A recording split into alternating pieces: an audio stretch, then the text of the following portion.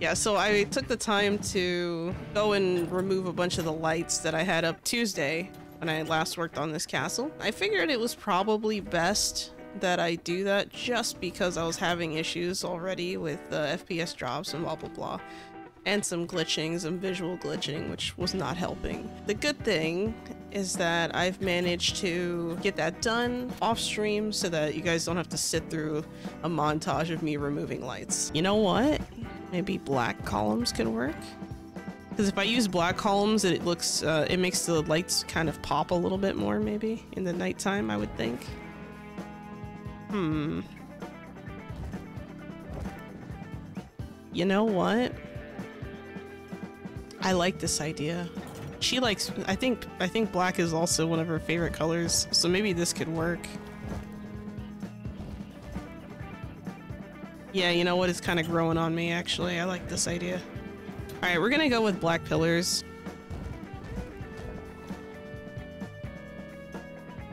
I don't know if I want to go with a plain black wall, though. I gotta... Oh, I like this idea. I think I'm gonna go for something a little bit more grand with bricks. Alright, I'm gonna apply these on the walls for now. I mean, yeah, it's cool to have these textures, but if I'm gonna put paintings, then it doesn't really matter. I can't wait to put servants in this castle, man. We need some servants in here, because it looks empty.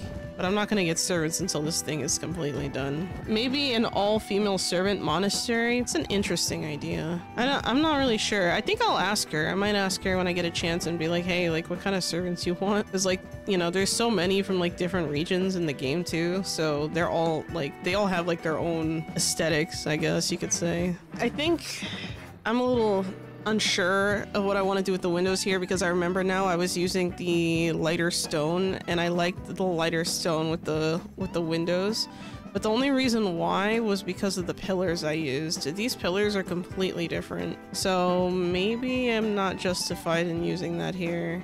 I'm hoping that this weekend I can keep up with making a couple more V Rising shorts because I don't know, I think they seem to have done pretty well, and I want to kind of make more and more of those kinds of shorts because when I post them on TikTok, I want the algorithm to recognize me as a mostly V-Rising channel, I guess. What? Oh, I'm not supposed to remove, I need to... I'm stupid. I'm like confused, I'm like looking at this like, what? I'm pretty happy with how it's turning out so far. I need to add some coffins in here. I don't have the materials to put them yet. I have materials at the other castle, but I'll go back and do that once the time comes. And oh, I missed this hallway here. I'm like I like to look from like the bottom floor sometimes because then you catch like mistakes or things you didn't see before. So like right here, if I back away from this wall, here I have a certain wallpaper, which is fine. I might want to, you know, do something similar on the other side, so... Oh man, what kind of wallpaper did I use here? What the fuck? Hold on. Oh, I didn't even notice that. I used the different wallpaper there. Okay, I gotta remember to use this one then. But yeah, I spent a lot of time just like prepping for stream. Like I spend like an hour before stream just prepping for stream. And sometimes I feel like that's not even enough time. Like if I know it's gonna be a little bit longer stream, or if I have something else going on that day, like an event or something, I mean, we could talk up to, I mean, I'm talking like possibly an hour and a half, 2 hours of prep before stream. And even like, I don't know, like I spend a lot of time like editing too and just putting the thumbnails. The thumbnails are the hardest thing for me because I need a lot of them, and I've gotten better at them over time, but it's also not the easiest thing. I'm wondering if I should have done the 3rd floor first. You know, it's funny because whenever it's time for me to like brainstorm ideas, I have a hard time sometimes just like thinking about ideas on my own. So what I do sometimes is I'll just I'll take some weed and then like the ideas just start flowing. Like, I'm gonna be honest with you. Like, the only reason, okay, it's not the only reason, but one of the reasons why I decided to start VTubing was because of weed. Like I got into it, my brain was opened, I had an epiphany, and I said, I'm gonna be a VTuber, and that's what happened. True story. I feel like my whole life I've been good at some things. Like I've been good at like playing multiple instruments, singing, you know, that kind of stuff. I come from like a music background. I even went to music school for a little bit. But I feel like my life has not aligned with that kind of lifestyle, unfortunately. So I've had to find other ways to use my existing skills through different formats or different purposes, if that makes sense. So like, you know, like getting my microphone to sound good, like that takes a lot of time to like get it just right, you know, that kind of, it's just like the little quality details like that. And the thing too is I do like to watch like people who watch me too. Like no one's ever like obligated to watch me, right? Like I just want to make that clear. Like if I stream and, you know, you choose to watch someone else, good for you.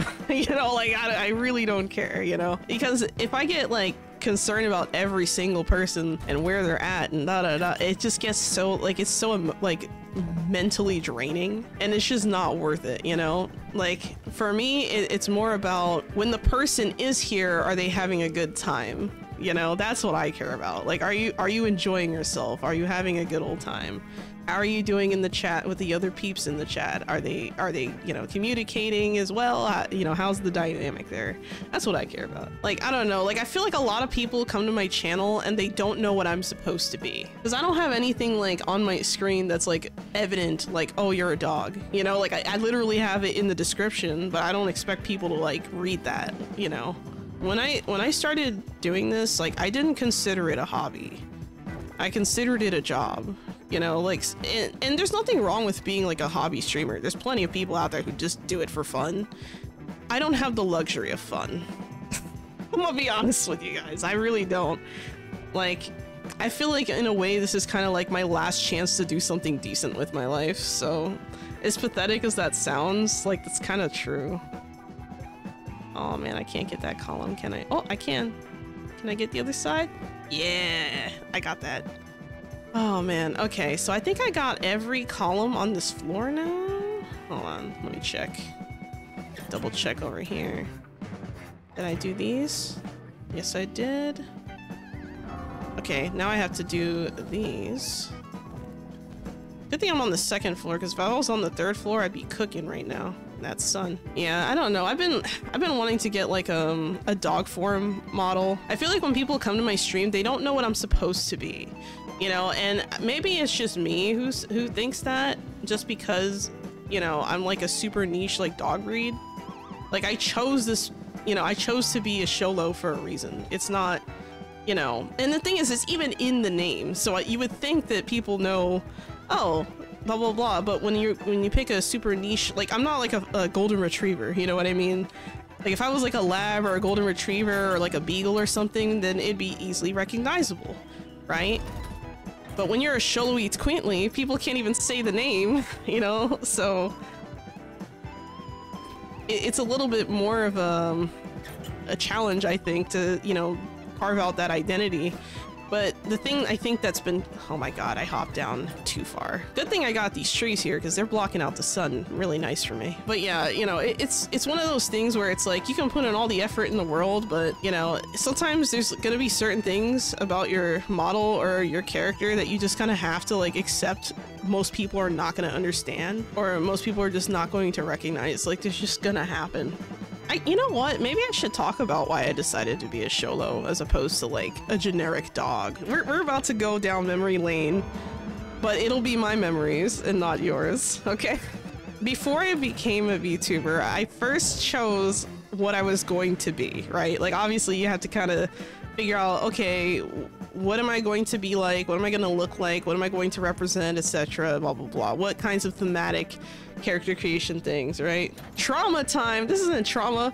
This is the birth of Xolo we're talking about, okay? We're talking about the birth of me. Yeah, I think the wooden thing on the sides looks okay. I don't know. I'm just kind of like... Because originally I was going to take this and put it...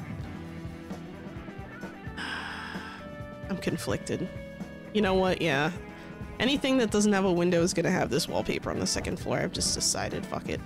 Before I started VTubing, I had to choose, like, I knew I wanted to be like some kind of animal, right? and I knew that I wanted to be some kind of representative of death. I was so, like, guys, I'm gonna be honest, I was like super close to being a vulture. Super close. I almost was a vulture. But then I remembered I hate birds. Okay, I don't hate birds, I just don't like them. Yeah, but I was almost a vulture, fun fact.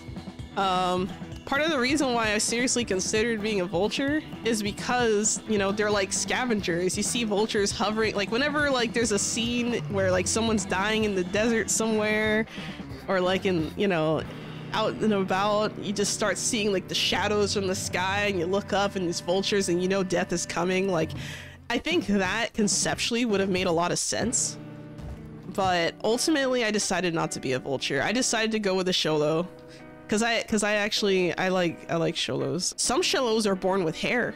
Fun fact. I decided against it. It wasn't like that close, like, but it was a contender for a while, you know, because I was thinking, like, part of the reason why I considered a vulture is because of the colors. Like, you know how like vultures have like the white with like the kind of like, you know, their head is like more like a pinkish red, but then like their body is like black and white, like usually like a lot of the vultures, like what they kind of look like. I was thinking that the black and white could have been like a cool like outfit that, or like or some kind of like, I could have worn like a scarf or something, you know, for the white. Like I had some like ideas to tie it in, but I just couldn't commit to a vulture. I was doing research, right? Because I was looking up animals associated with death, right? Vultures popped up, a bunch of other animals popped up, right? And, you know, eventually Xolos popped up, and I was like, hold on, I've heard of Xolos before, I think. And I was like, oh, that's the hairless dog, right? And then I was like, you know what? That can be interesting because they have mohawks, you know, like. And so I thought, okay, like a Xolo could work. And then for some reason I had like Xolo Q stuck in my head, and I was like, oh my god, that's such a funny name. Like I felt like that name was like so like troll, like everything about it was just, it just made sense, you know, and it just kind of worked, you know.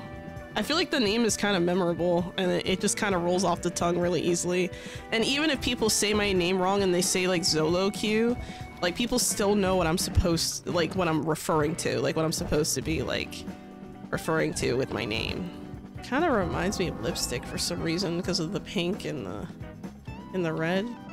I'm gonna switch up these window wallpapers. I think they need to be different. There we go. And as much as I wanted to use like a single wallpaper for everything, I just really like the way this wood looks. Something about it makes me want to use it anyway. I'm just trying to make sure I get these going well. Man, when this castle's done, it's gonna look so freaking cool. Like I can already tell it's just gonna be, this might be like one of my best castles yet, I think. I think the crafting castle for me is like probably my greatest achievement so far. And then I also have that other castle that I've been working on my local save, but that one's not done either, and that one could also take the cake. I don't know. I feel like every time I make a new castle, I have to like up the threshold. You know, make it more and more elaborate. And sometimes making things elaborate is not a good thing, but hey, if I'm having fun, does it really matter? That's because the structure looks so good. It's like super unique looking. Not that my castles aren't unique usually, it's just, it adds like an extra layer of interesting, you know? Where are the feet? I don't have toe beans I want to show off, man. You guys don't want to see my toe beans. It's just like I remember the first time like I got raided, I was like, oh my god, it's time to panic.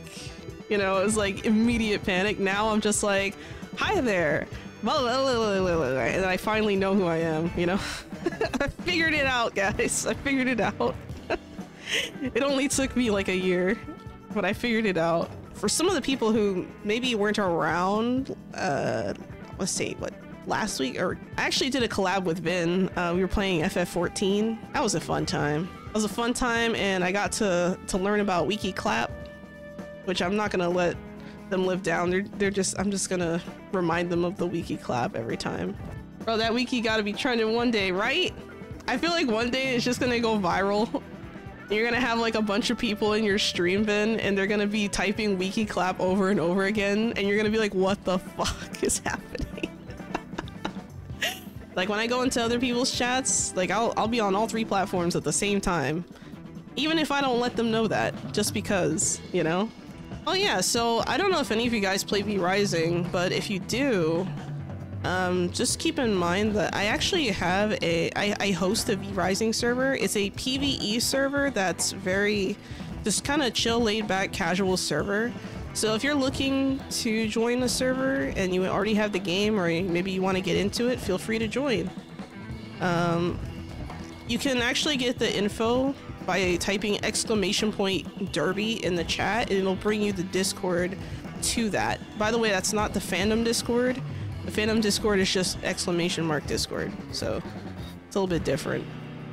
But yeah, I figure I put that out there if anyone was interested in joining. Let's go in the sky and take a look. I haven't done an aerial view in a while, and I feel like I'm getting lost over here.